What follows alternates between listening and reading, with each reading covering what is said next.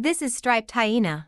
The striped hyena, hyena, is a species of hyena native to North and East Africa, the Middle East, the Caucasus, Central Asia, and the Indian subcontinent. It is the smallest of the bone-cracking hyenas and retains many primitive viverrid-like characteristics lost in larger species, having a smaller and less specialized skull.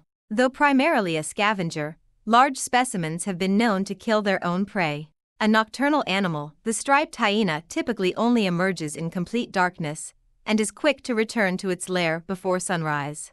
Although it has a habit of feigning death when attacked, it has been known to stand its ground against larger predators in disputes over food.